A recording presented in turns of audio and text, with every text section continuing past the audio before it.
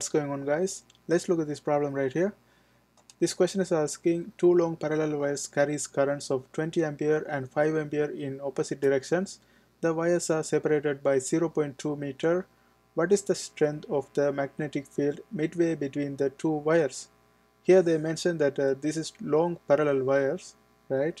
So here we are going to use the infinite wire equation, but before we do that, let's note down the given informations. Here we have the currents. The first currents, let's call this one I1, that is equal to 20 ampere, and I2 is equal to 5 ampere, and the separation is given by 0.2, R is equal to 0.2, and the question here is asking to find out strength of the magnetic field. Okay, so we are trying to find the magnetic field. Since this is a long parallel wires, we can use, since this is a long wire, we can use B is equal to mu naught I over 2 phi r.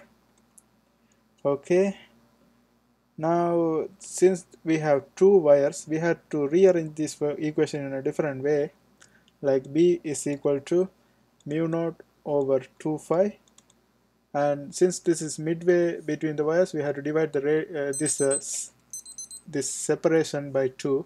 Okay, this is I1 divided by the separation, the first step separation divided by 2, plus I2 divided by second separation divided by 2, and this is going to be the generic equation. Now let's go ahead and plug the values and see what we get.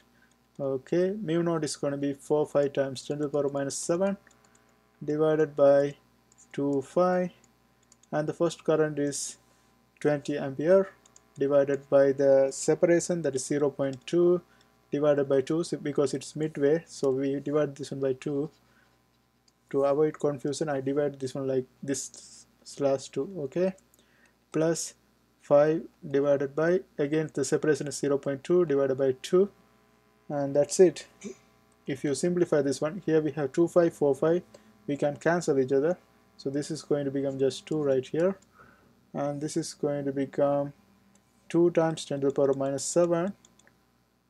Okay, and here 20 divided by 0.2, that's going to become 100, and this 2 flips around, and that's going to make this one 200, and here this one 5 divided by 0.2, that's going to be 25, and this 2 flips around, multiply this one by 2, that's going to become 50. Okay, so we multiply this one by 250. 2 times 10 to the power minus 7 multiply by 250, you will get 500 times 10 to the power minus 7. Okay, and this is a Tesla, and if you want to give this one in micro Tesla, you can move one zero to the other side, so that's going to make this one 50 times 10 to the power of minus 6 Tesla, and that is equivalent to 50 micro Tesla, and that's going to be our final answer. I hope this helps. Thanks for watching.